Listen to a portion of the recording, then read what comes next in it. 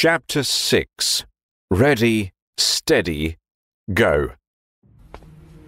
White Foxface entered the palace, one of the 3 great forbidden fortresses, along with City of the Peerless, where the world number 2 resided, and Wu's Shrine of Swords. City of the Peerless had an old freak who belittled all the world's masters. Wu's Shrine of Swords housed a large horde of wizened swordsmen who spent all their lives honing their sword skills, whereas Northern Liang Palace, aside from being guarded by the Northern Liang Iron Cavalry, contained countless masters who had chosen to stay out of worldly affairs. For 40 years, Xu Xiao had painstakingly nurtured countless eclectic talents and peculiar individuals. At the Tingchao Pavilion, Xu Fengnian was giving a commentary on the palace scenery to White Foxface. He rattled on cheerfully.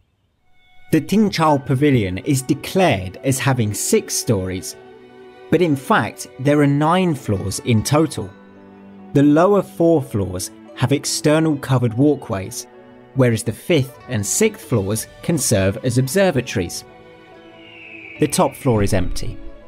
There are 5 dedicated tower sentinels within who are in charge of arranging martial literature.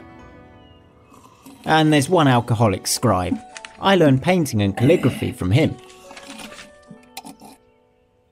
White Foxface remarked blandly. Go get me the Cosmos some series for now, and I'll give you either one of the Niver sword or the Tony Truss sword. Xu Fengnian asked in hushed tones.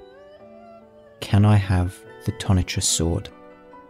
White Foxface did not even flinch. Sure. Xu Fengnian was aghast. You really okay with it? White Foxface replied calmly. There is nothing I won't part with. Xu Fengnian mumbled. You must be all alone and desolate to be able to say that. Since then, White Foxface had stayed in the palace, reading books all day.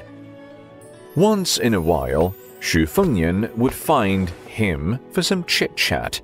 For his part, the Grand Consul turned a blind eye and paid no heed to this matter, never uttering a word of inquiry. On this day, Yan Shiji, the 2nd son of Ling Province Governor Yan Jiexi, came to visit with the notoriously nasty Li Hanlin from Fengzhou Province.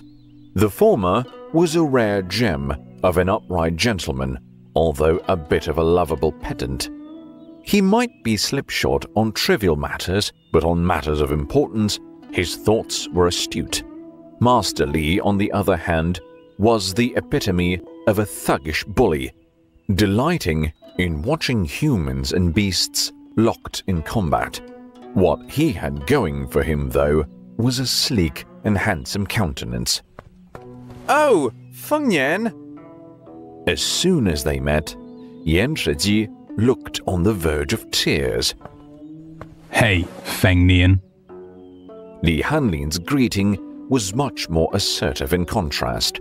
The 3 of them reunited at the Baihe Tower. Outside, a banner read, "Acquaintances past set me on my path, while sages lift me to glory." Words penned by Xu Fengnian when he was 8 years old. A whole jug of liquor had been emptied by the time Xu Fengnian finished recounting his experiences over the past 3 years. Xu Fengnian then suggested, Want to ride and head out for a spin? Li Hanlin was the first to take him up on it. Let's go to the Zijin mansion. Oiran Yu had been turning away customers for 3 years just for you. Xu Fengnian asked. Got money with you? Li Hanlin patted his bulging belly and uttered, I've got it covered.